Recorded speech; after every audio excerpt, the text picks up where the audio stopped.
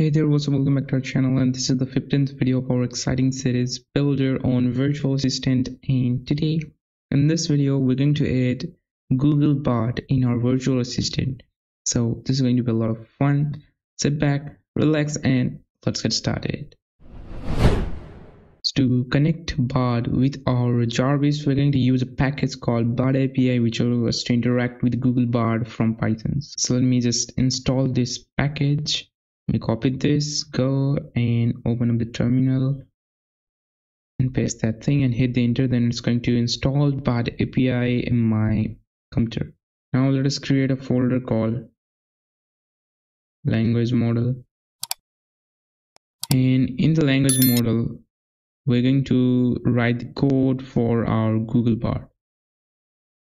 So let me create a file called bard.py Bard cookies. Okay. Now we're going to control the Google Bard with some cookies from the website.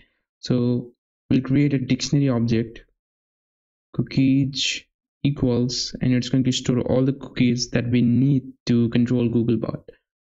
So let me write this, comma, and we need 3 cookies to perform this action. So let me duplicate. And here in the first we need a cookie which name is load as secure -1 ps id.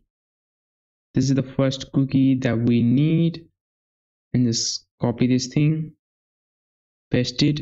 And second one is ps id ts, and the third one is ps id cc. Okay, so now just go to a browser and head over to bard.google.com, and once you're there, just right click and click on spec.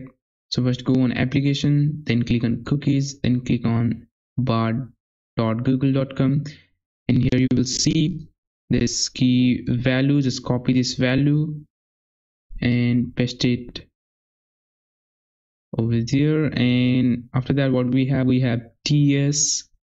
Let me search for that ts. Here it is. Let me copy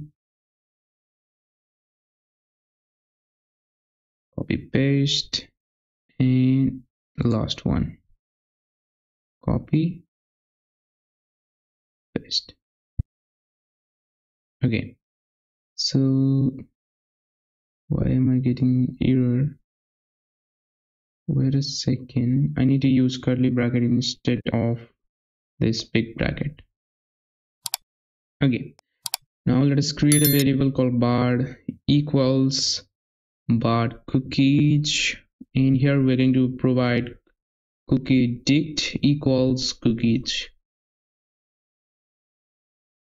Now let us create a variable query equals, and let us store a query called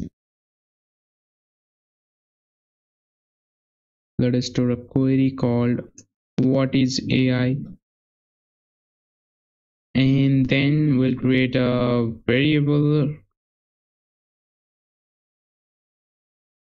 response equals bard dot get answer to the query we are trying to send